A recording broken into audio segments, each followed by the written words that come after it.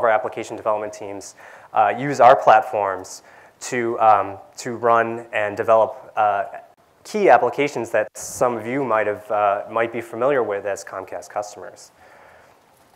So these platforms can include things like OpenStack or VMware and obviously Cloud Foundry. Just a quick note, next week for the OpenStack Summit, we're also going to be present there. So anybody who's attending that, we look forward to seeing you at that conference as well.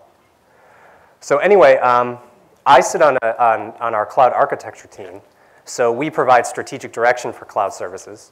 And it was actually our team that made the decision to go with Cloud Foundry as opposed to some of the other PaaS providers that exist out there. And I'd welcome any conversation about why we made that decision with any of you throughout the conference. What I'm going to talk to you about is a challenge we came up with in supporting custom URLs for our customers. So I'll be talking to you about that in a little bit. Sergey is our application platform architect, and what he does is he works with our development teams and makes sure that they are leveraging proper architectures and design patterns that fit well within the cloud. I think everybody's aware of the 12-factor app, and Sergey is the champion for that in our company. So he's going to talk to you a little bit about some of the custom service brokers that he wrote that provide a lot of value to our development teams. Sam and Neville are our cloud engineers, and they work on our engineering team, and they're going to talk to you about what it's like to take Cloud Foundry and run it within an engineering team and what kind of change in mindset that takes. So that will be pretty interesting as well. So first challenge I'm going to talk to you about is custom URLs. So this seems like a relatively easy problem, but it added some complexity for us. Obviously, Cloud Foundry supports custom domains within Cloud Foundry. It allows people to choose their own host name so that their URLs can be whatever they want to make it. However, when you add things like global availability, making sure that a single site can be hosted on multiple Cloud Foundry instances, and then the URL hosted at a GSLB layer, so it can be globally or geographically available, can present some challenges. That URL, once it makes it down to Cloud Foundry, how does it route that traffic now that it's trying to handle a URL that is foreign to it, and it has to be supported on both sites. And then how do you enable SSL for some situation like that? And then also, how do you make it on demand? So the first thing I'm going to talk to you about is HTTP host header replacement. So basically, when the URL makes it down to a local Cloud Foundry instance, we have our load balance layer do header replacements on the HTTP layer. And what that will do is allow Cloud Foundry to understand where to route that traffic based on how our HA proxy layers translate one URL into a locally hosted URL. And that would enable GSLB support so that people can have a globally available URL that translates properly once it makes it down. And then multiple SSL certificates. So when you have multiple URLs that need SSL enablement, you're going to have a bunch of certificates. And those certificates will need to be hosted on your HA proxy layer. And there are going to be multiple HA proxy or multiple certificates for a single HA proxy layer.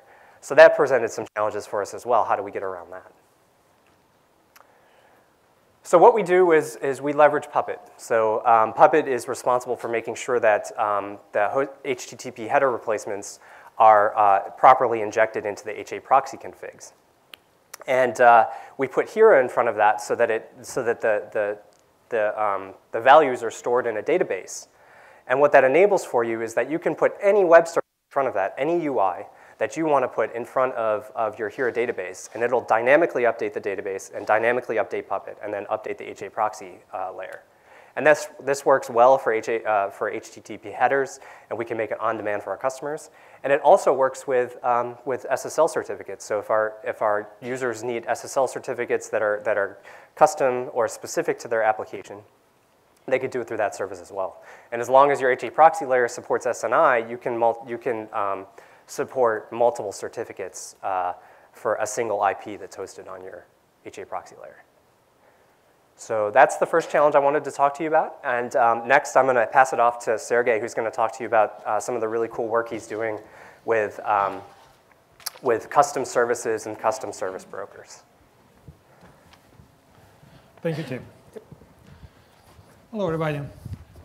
My name is Sergey Matochkin, and I'm working on architecture team and mostly responsible for a layer between Cloud Foundry and our developers, our development community.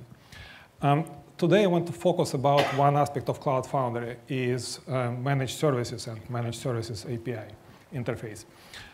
Cloud Foundry provides a great, very convenient way to create managed services like MongoDB, you can instantiate, RabbitMQ, you name it.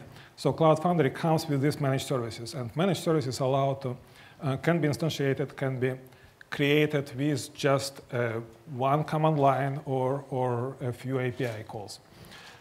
Our developers, when we start to release Cloud Foundry to our development community in Comcast, they immediately start to use it, and they see value for development process because it gives them the freedom to start their backing services right away and use it and remove when they don't need it.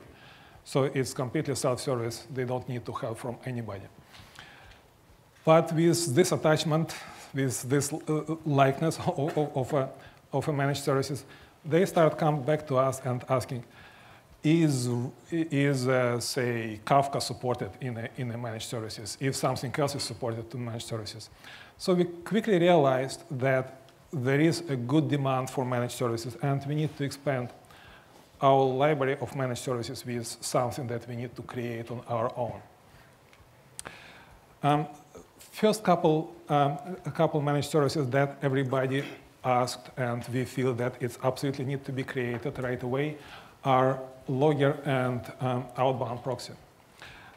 Logger, this is sort of obvious. Cloud Foundry has log aggregator, but the actual consumers need to be able to store this application log somewhere and be able to access and search them.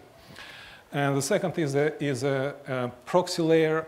Proxy layer is required for increasing security of our applications because we want to very strictly, very controlled communication between our applications and partners or third parties like Amazon Web Services and such. So with understanding of the need to extend our offering of managed service library in Cloud Foundry, we developed 3 principles that we need to follow to create our framework to extend the library development efforts. It should be easy and simple to use because we need to continue extending the library. And the last but not least is support service lifecycle. Particularly, we need to be able to update our applications without any major disruptions and data loss. So with this in mind, we decided that we want to use 3 building blocks, mix 3 building blocks together to build our framework for managed services. And those building blocks are Cloud Foundry, Docker, and OpenStack. Well, OpenStack is a very convenient infrastructure as a service platform that allows us to add compute or storage or network resources to our managed services platform as needed. So that is a perfect tool to support organic growth. Docker is here. Well, it's just because it's Docker, right? Everybody loves Docker. We want to have Docker here. That is actually just a half joke. We were able to justify presence of Docker here. And the justification is Docker provides portability. So you can develop Docker containers and you can guarantee that it will be run consistently across different environments. Second is Docker provides just right level of isolation that we need. And it's very economical to run because we can run multiple Docker containers on the same VM. It doesn't have much overhead. Also, Docker is convenient because Docker helps to support application lifecycle. We can do updates. We can use Docker images to manage our service lifecycle. So with these building blocks, we need to put some glue together to build the solution. And here on the right, you can see a pool of OpenStack VMs that we run on OpenStack, and each of the VM at any point of time might run several Docker containers. That actually each Docker container represents a service. To manage the pool, we have created a Docker pool controller. So Docker pool controller is responsible to track and manage all the resources in the pool, including VMs, including Docker images, Docker containers, port allocations, storage. All this is managed by the pool controller that contains of 3 elements: container manager, database of the resources, and capacity manager. Capacity manager provides constant, it evaluates capacity of the pool and ensures that at any point of time we have enough resources in the pool to spin up more services, to spin up more containers. So this way we don't need to wait for a new VM to boot. We already have pre-provisioned enough resources for next few services to start. And container manager is the core of the solution. Container manager is actually responsible for spinning up, bringing up new Docker containers and services inside Docker containers, or tear them down based on the request from the consumer of this resource. And consumer is actually this element. Altogether, you see here is a service broker. So for those who are not familiar with the service broker interface and API in Cloud Foundry, Cloud Foundry controller on the top, when it needs to provision a service, it talks through Service Broker API. So Service Broker API is very simple. It's literally like five RESTful calls that needs to be implemented.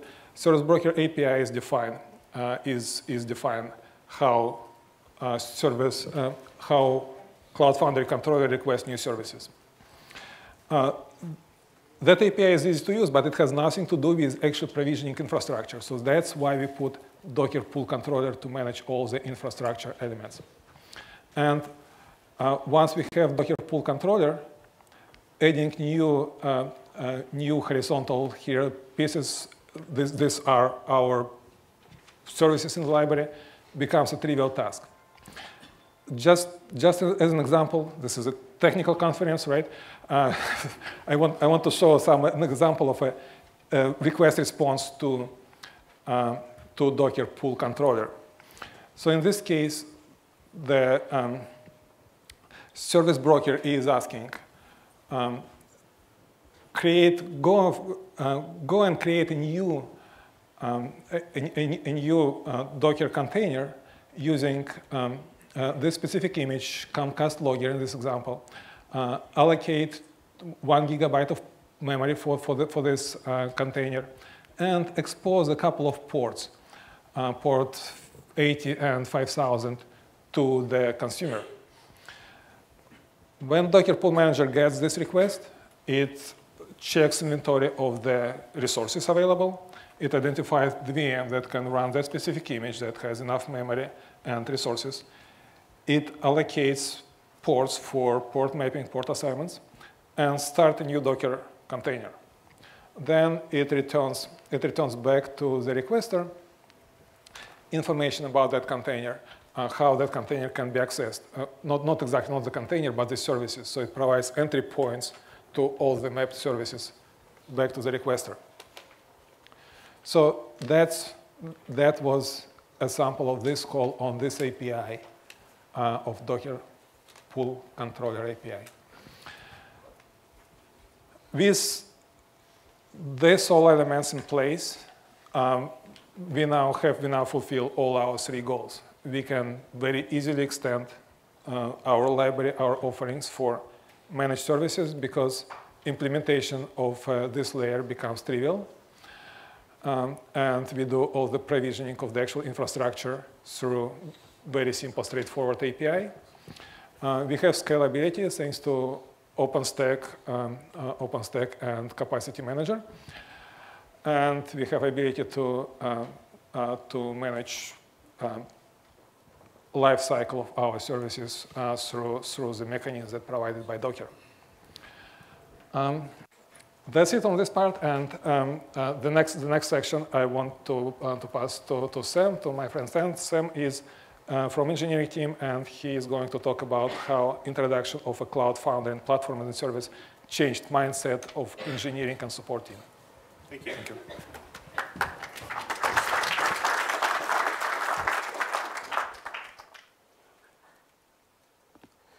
I have a pretty busy slide there, so I'll give you some time to take pictures. So hello, my name is Sam Guerrero, and as Tim mentioned, I work on the cloud engineering team, along with my colleague, Neville George. Today, I want to spend a little time talking to you about our experience from an engineering perspective with implementing Cloud Foundry. First, I'd like to thank everyone for the opportunity to let me share a little bit of our story with you today. This is my first Cloud Foundry Summit, and I'm really excited to be here. So at Comcast, we have a really small engineering team compared to the enormous virtual footprint that we have. So the thought of bringing in a new architecture was a little daunting for us at first. We thought there's a lot of things that may change for a service model that's been really successful for us. But I had to remind myself that's kind of something I was thinking about 12 years ago when I was handed 8 servers and asked to see if I can get VMware ESX to run on them. So over the last few years with infrastructure as a service teams, the focus has really been how quickly can we deploy VMs, and then how can we automate those processes. Well, that's great for most teams, and it's really an obtainable goal. But it leaves our developers and application owners, our customers, with quite a few tasks to have to complete after receiving their VM or group of VMs. So I'm sure, as most of you know, receiving a new VM kind of leaves you with a little bit of a black hole. I mean, you have a nice VM, but there's quite a few things to do with it after that. So we wanted to kind of change that for our customers. With Cloud Foundry, we've introduced a paradigm shift in thinking for our architecture and engineering teams. We want to change our mentality where we really focus more on the end product of the services we provide versus just kind of deploying a VM quickly. We have to really focus on lowering those barriers of innovation for our product teams and our developers. So with Cloud Foundry, we really introduced a self-service model to our teams for application owners and developers. Well, that's really decreased the time between release cycles for these teams and really helped them out. But the key to that agility is really a careful coordination between developers, architecture, and engineering. We have to be more involved end to end now to make sure that we are part of that process to offer more of a holistic service model and service offering. And we do that by kind of inserting ourselves further along the assembly line, if you will. With Cloud Foundry, it's offered more of a self-service model for our application and development teams. So that with that model, what it's doing for us is it's actually it's allowing us to be more engaged. And what we have to do now is we can no longer say that it's okay for us to give our customers a brand new car that they have to go home and assemble the transmission before they can drive it. We believe that if we make our factory better, everything else will improve. So we have had some technical difficulties or challenges, not difficulties, but challenges with most new things in introducing Cloud Foundry. Some of those challenges have been, having to maintain our CMDB to really reflect back from Cloud Foundry to our applications. Before, it was really easy. We had an application that we would map to a VM, that we'd map to an application owner or group. Another thing is, with network, so we've had to really expand a lot of the services we provide by now getting more involved with, firewall and GSLB and load balancing, things that we really didn't do before. They were really more on the application owner to figure out how to get their VMs to run. And then finally, just maintaining Cloud Foundry itself, learning how to deploy build packs and create custom build packs, how to introduce new stacks, how we were going to maintain just the releases of Cloud Foundry in general, which can be a little bit on the aggressive side for a team like ours, that we really weren't heavily involved in a lot of open source or community-driven projects in the past. So a lot of that was new to us. So we found that these technical challenges weren't really as big as we thought they would be, and they've actually given us a lot of new opportunities that we didn't really expect. We've learned to really interface more with our customers, where before, we were just kind of in our engineering hole. We kind of we gave it a platform, and it was kind of your VM to take care of from then on. It's also helped us understand more about how the products that we provide and the services we provide really, go to the end line, what we're trying to really do at Comcast. So it's helped us understand what our applications do and how they affect the business, and how, we're more part of that process now. And it's also helped us become more T-shaped engineers. It's really increased our set of skills that we have, and it's really helped us kind of get developed and learn this new model that now we're part of, this DevOps model. It's really exciting place to be right now. So, our experience with Cloud Foundry so far from an engineering perspective has really been positive. I mean, it's really helped us learn a lot of new things, and it's helped us really focus and learn about, all these products and really the end goal of agile product development and time to market. So with that, I'd like to thank you one more time, and I'll pass the mic over to my friend, Neville George. Thank you.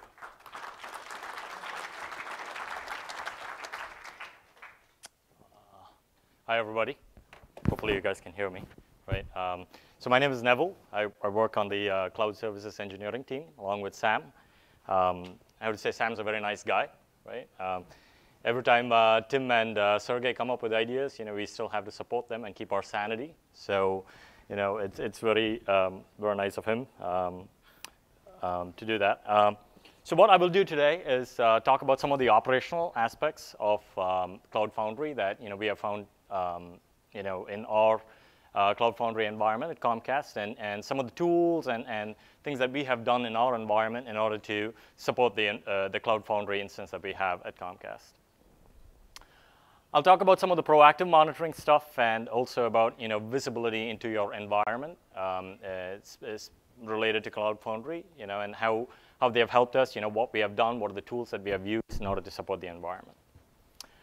So starting off with proactive monitoring, right? It's the success of any engineering team is in its ability to actually prevent an outage, right? Preventing, proactively monitoring, looking at the key performance indicators to know what is building up in order to make an outage, right? In addition, it would be great, if you can actually reach out proactively to your customers, or even better, right? If you can resolve problems. So, if, for example, customer quotas, for example, right? If they are developing, they are innovating, and they're starting to run out of quotas, if we can proactively manage that and make sure that they have enough space and stuff like that, it definitely helps, helps avoiding that midnight call, escalation call saying, hey, we're running out of space and things like that. Also, irrespective of how proactively you manage an environment, it's inevitable that that will be outages, right? So when an outage occurs, the most important thing is to make sure that it doesn't occur again, right? What are the additional configurations that we can help and proactively manage all these things before we actually complete handing this off to the operational team, right? So we have actually chosen Nagios, for our proactive management. There's a lot of information available for you to configure, what you want to monitor and things like that. Now it might seem very simple, but in a very traditional company, most of the time you have off-the-shelf monitoring tools that are run by a monitoring team that has an SLA and that has an intake process, and all this takes time, right? So what we have done is, like Sam mentioned, the T-shaped person, right? So we manage the complete instance of Nagios, and we make sure that we set up all the counters and key performance indicators that we need to monitor. So in case there is a problem and we feel that, hey, X is not being monitored, we'd be able to actually do that in say, 5 minutes, as opposed to like, the OLAs and SLAs associated with the team that is outside our control. So moving on, we'll talk about the visibility of the environment, right? It's very important that, we understand, what is there in our environment and things like that. So Cloud Foundry has a great CLI that you can use to get a lot of information. The only problem is that it's not a single pane, right, where you can see everything and click through everything. So we have had the same problems, right? And what we found is, we found a tool called the Admin UI tool. It's available in the Cloud Foundry incubator that we have used. Before I move on, a show of hands on how many of you know about the Admin UI tool? Okay, great. We have a few of us. But for everybody who doesn't know, it provides a GUI interface, for knowing your organizations, your spaces, who has access to your spaces, how many spaces you have, your quotas, what are the DEAs, how are they being utilized, your utilization metrics of your DEAs, how many applications are running on it. It also shows you, the growth of your environment in terms of organizations and spaces, and over a period of time, how your environment has been growing. It also aids in certain operational aspects. So you could create organizations using the tool. You could apply quotas, to your organizations and things like that. So it's been a very useful tool for us. So so that pretty much is everything that I had on this slide for us to talk about. I would like to close by saying, Cloud Foundry has been great for Comcast. Having the T-shaped people, as well as having the run your own business kind of mentality has definitely helped us make it better. So that is the end of the presentation. Now, I think we have a few more minutes, for questions. So we'll start taking the questions. Right? Yep. Yeah, so what's the size of your environment? So. Production or just development? So. So, what you're doing? Yeah, go on. Yeah. I think he has it turned around. Just make sure the mics are off. Yeah. Sorry. Yeah, so we are running in production. I actually forgot that part. Yeah, so we're running in production. We have several key applications that are in production today. We have a couple of environments, and we're scaling it every day. So we don't have any, it's not, I wouldn't call it a huge environment at this point, but we're definitely ramping up, and we have several application teams because of this platform and its usability are very interested. So we're going to be just ramping up quickly. Yeah, you mentioned the automation you put around passing through the domain names from the GSLB. Did you also automate the configuration or the setup of the GSLB, and is it all tied together so you can do automatic provisioning of URLs? No, well, yeah. So we don't own that part of the network stack. So there's several options. Well, there's a lot of services out there that are also self-service. So there's options. I know a lot of some teams that I've talked to can leverage Route 53, and that would work well in this scenario if that's something you want. Let me jump on this question. So we developed two models to do that. One is for simple use cases, we can have a centralized GSLB manager with a scene names mapped to centralized GSLB management. That will be work for all applications that want to use this model. So this is not application specific. But if any specific application needs very specific health check and specific rules to failover or share GSLB, then they still today has to do it the same way as they did traditionally with the before platform as a service was introduced. So two solutions currently. What processes do you put in place for training developers on how you built the environment, what to use? Maybe all developers are using Docker these days, but for the few who aren't, how do you tell them? Boots on the ground. Yeah. What's the training model? I can't say we have a really good training model, but we do We do onboarding, we do onboarding sessions with our development teams. We do brown bags to introduce, to do some broad overview to have people aware. We focus on 12-factor application model because I think that is very important. On overall microservices model, how not just to shape your application, but also to shape data. So we have all this, that not very structured training with a development team. And to explain, because developers need to understand the difference in how they need to develop applications for PaaS compared to how they did yesterday. And we have some of our developers here today, so if you reach out to us afterwards, we can hook you up if you want to talk to them as well. All right, I think we're out of time. Thank you so much.